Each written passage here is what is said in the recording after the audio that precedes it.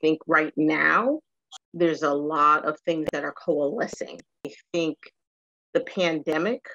put a spotlight on the marginalization of communities in a big, big way. That's now that we're being armed with all this data about what's really involved in the wealth gap and why, and what happened in 2008,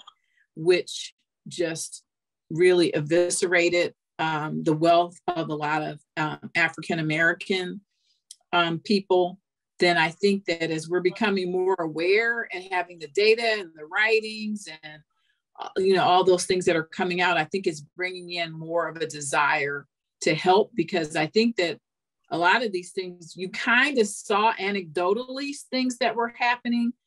but it really hasn't been until, as Celeste said, some of it is the pandemic where it actually affects you or somebody and then some of it is, that people are starting to, to write and publish and raise awareness about the importance of home ownership in terms of creating wealth in this country. In a moment where,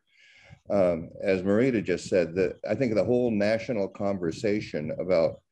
wealth and race is very different from what it was 3 or 4 years ago now, that you have,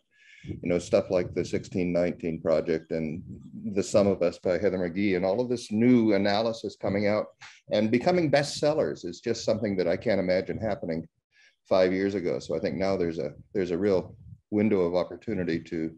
raise this discussion with a lot of people who weren't really paying attention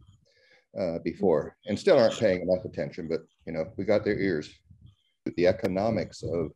gentrification is not just people moving into neighborhoods, but corporations buying huge tracts of housing and using them speculatively. And that's possible because of the huge